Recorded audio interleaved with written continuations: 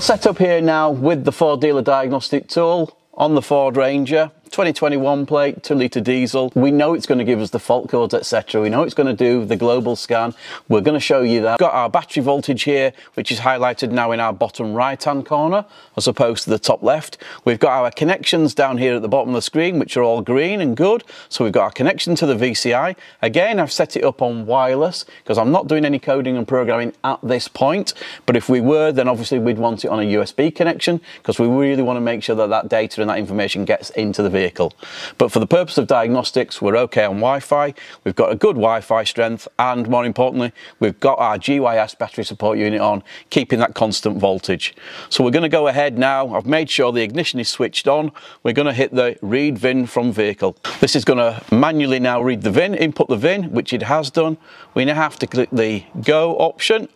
Now the go option automatically starts now the downloading of the vehicle information. So it knows exactly how the vehicle was built, so it knows what it's looking for, and it's looking to marry up those details on the vehicle. Have I got everything that I left the factory and build with? Which is really can be quite useful and really important in certain jobs and certain instances. This will hopefully identify as well those ECUs that are on the vehicle and whether the software within them is already up to date or whether they do need updating.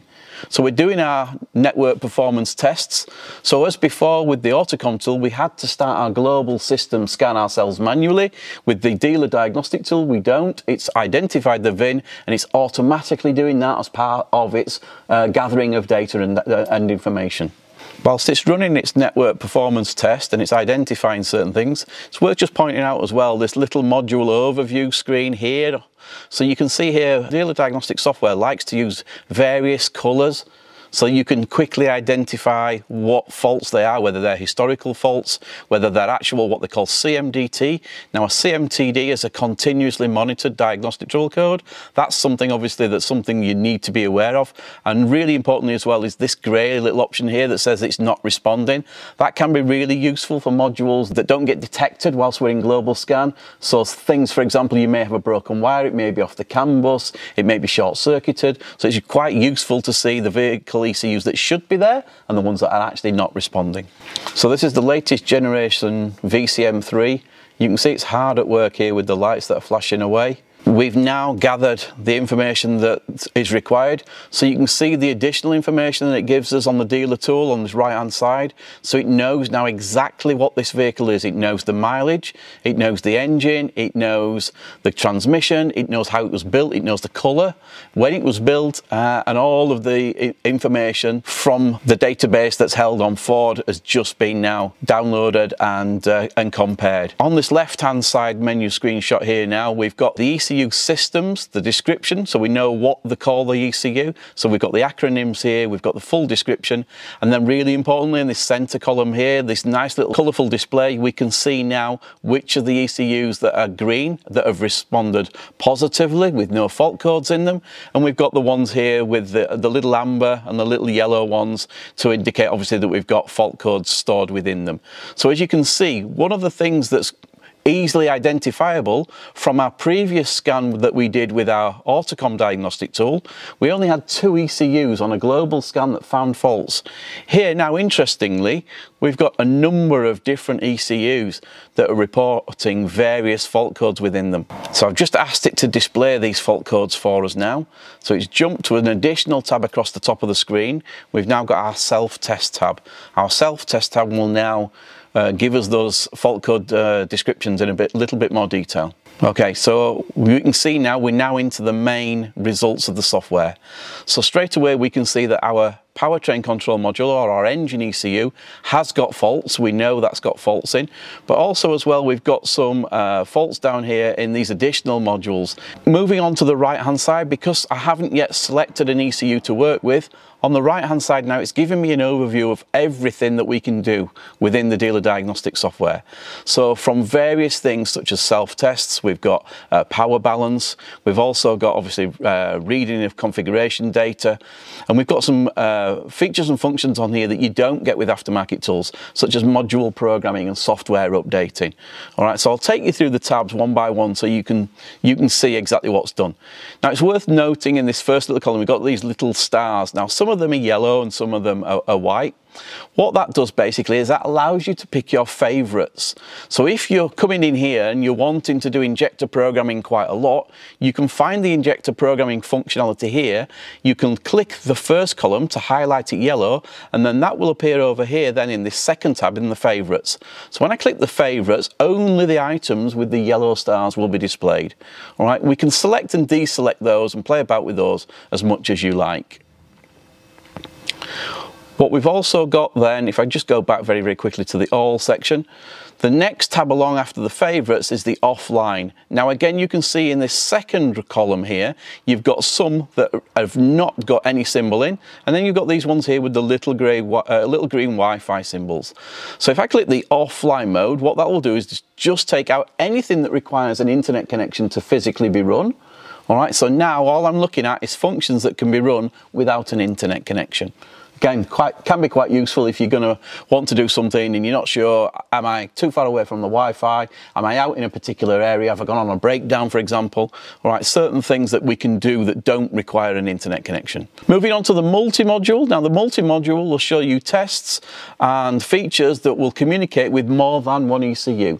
So if, for example, a tow bar configuration could be quite a good example, where the tow bar information is stored within certain different modules to obviously affect the parking sensors, etc, etc.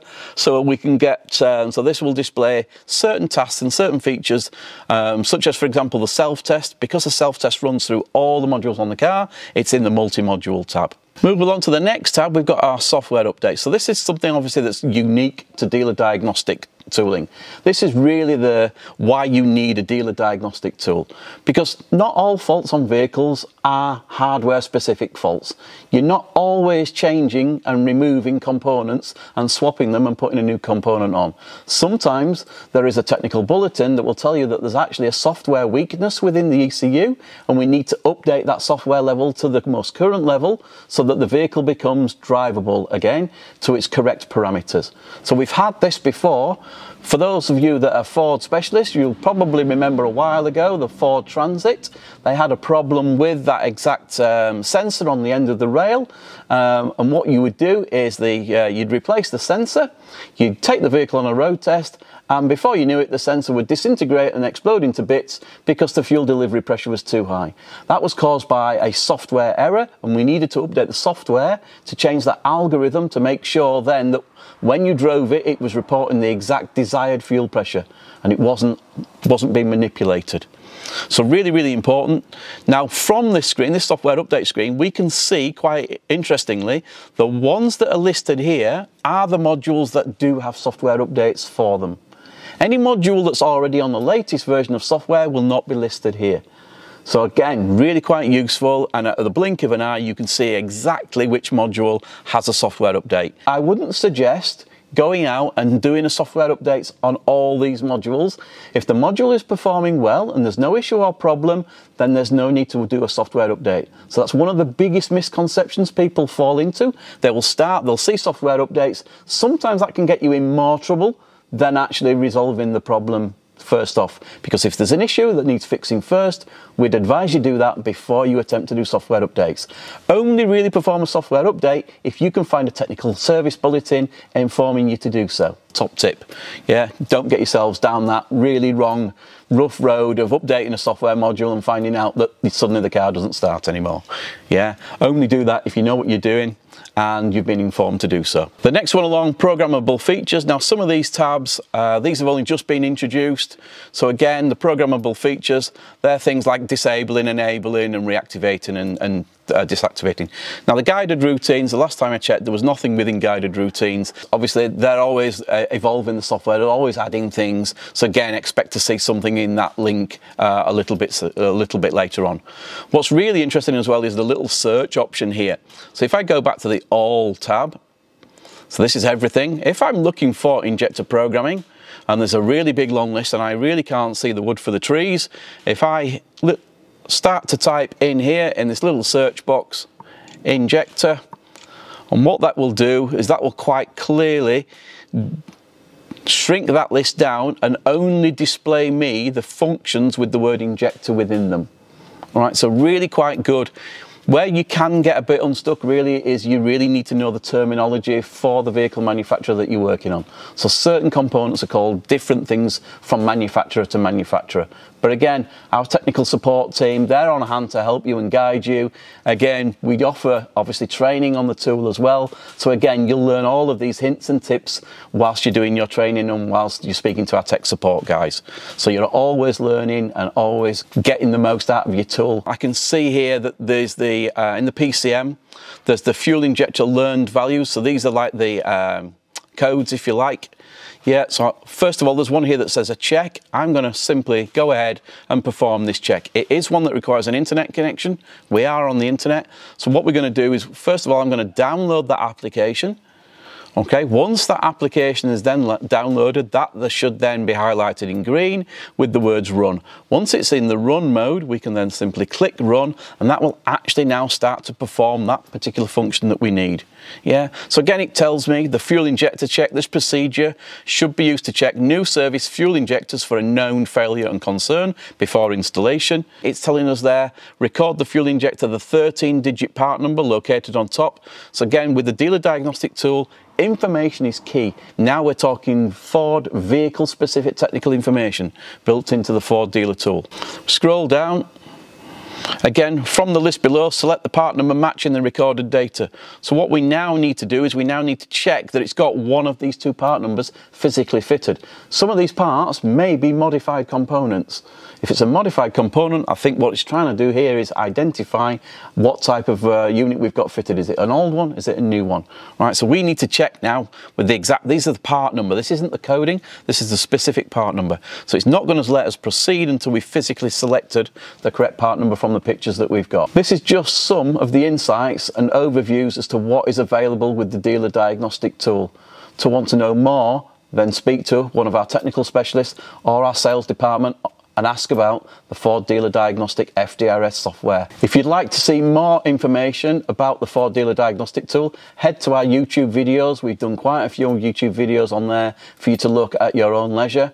Or alternatively, you can visit maverickdiagnostics.com, and that will show you exactly what hardware and what software that we can offer to get you started.